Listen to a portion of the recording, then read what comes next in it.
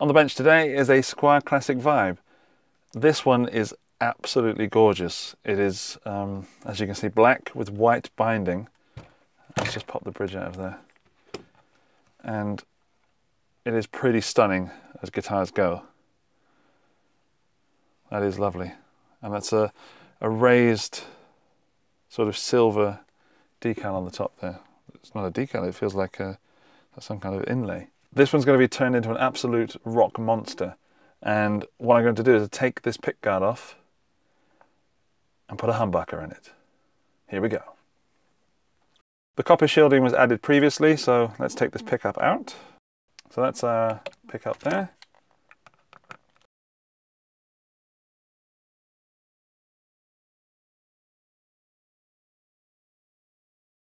Continuity is good, however, where the single coil came out, I've got two small holes, so I need to cut some to cover those holes.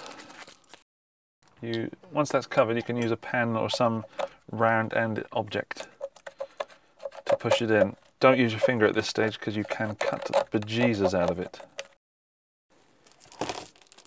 Time for the new pickguard. This is a pickguard I picked up from Thomann. It was about 17 euros, I think. It is a humbucker, and also it has two more holes than the previous one. So we're going to need to drill some holes in this bad boy. The pickup is a rolling mill from IronGear. It's the neck 4-wire one. And there we are. There it is. It's going to go right in there. Comes with everything you need. You've got the screws there and a little bit of foam as well. Foam comes in useful when building guitars and modding guitars. So, neck position, rolling mill, all looks well, all looks good. Poking that through. Here's our screws.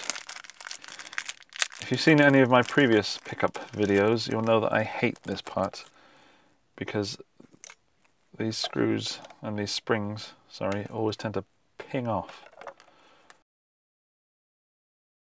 It's in! It's finally in! Okay, let's see how that looks.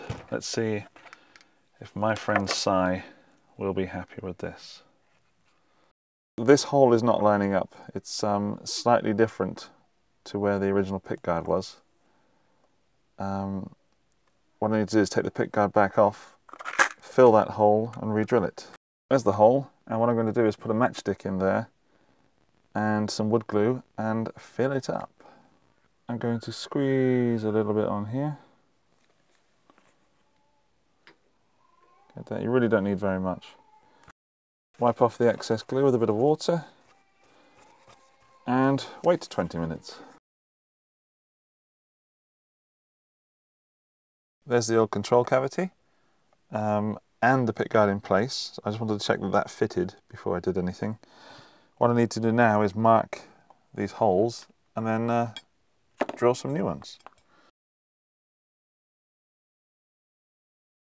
I was just about to screw this down and realised that I have not shielded the back of the pickguard. Rookie mistake.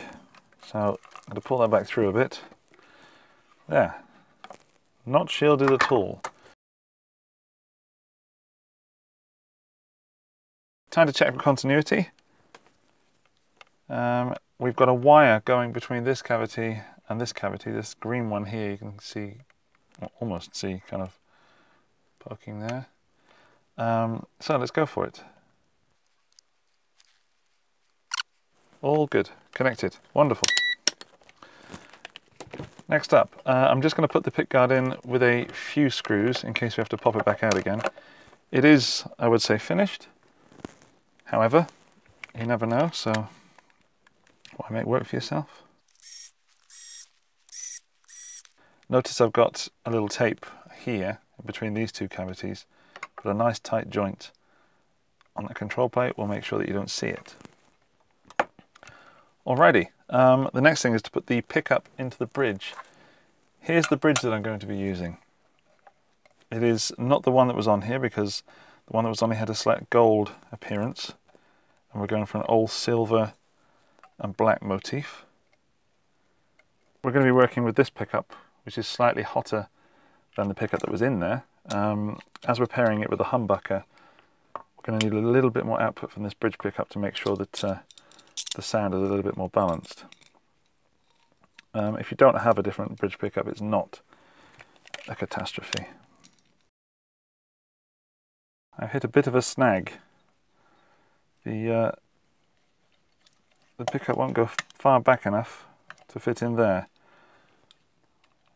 It doesn't quite make, these holes here don't quite make it to these 4 holes here, so I'm hoping by taking this wire out and poking it through there, we're going to get the little tiny extra bit of space that we need.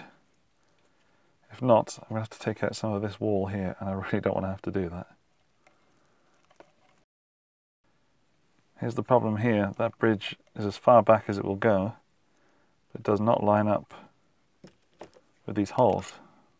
Can you see here? There's the hole there, it doesn't go quite far back enough.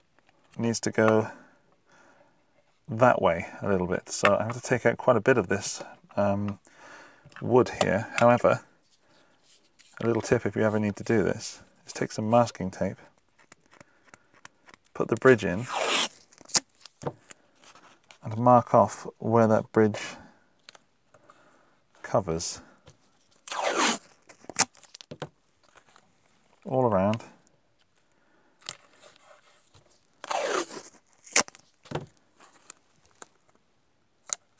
There we go. So although I know I need to take out quite a bit, I know not to go over these lines, and in fact, as I like to be double careful, a little bit more there, so we're a few millimeters over what we need to be. There we go. Okay, and the way I'm going to do this is I'm going to use the control plate as a straight edge, and to measure back how far I need to go, it's about 3 millimeters to give us clearance. So I'm going to mark off about the same distance here with my knife.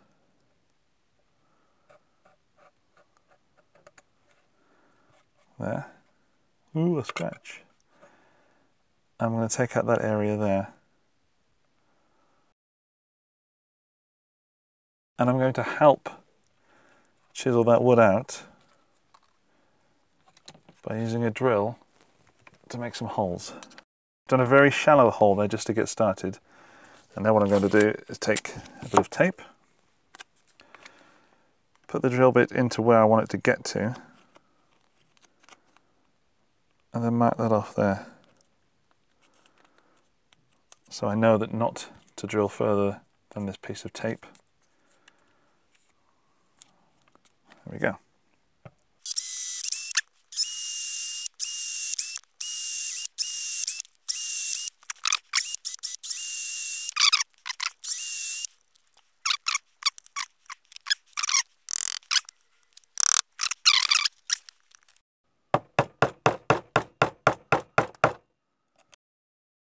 Okay, let's give it a whirl.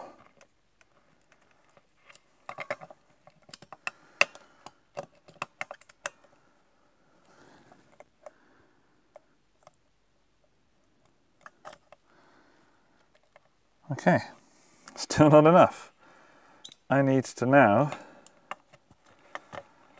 take some out of this area. So that's plenty enough there. It's got lots of movement here, but I don't have enough just here. So, back to the cutting board. Ooh.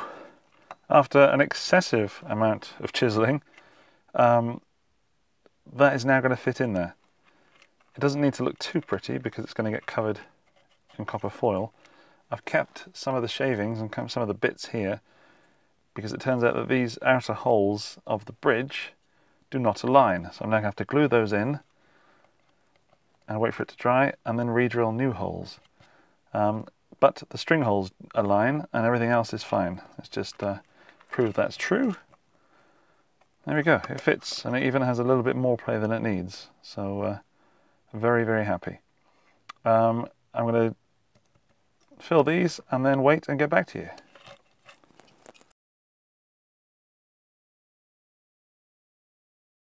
So the cable's through, I just need to trim off these edges here, where I've added just a little bit too much wood. But you should know that too much wood is better than not enough.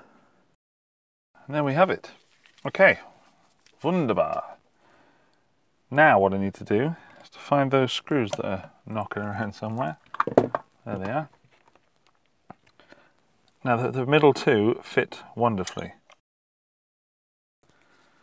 Just going to mark where I need to drill these holes, which honestly is not that far off the centre of the old ones, but far enough that if I were to drill the old screw holes, it would be slightly off centre.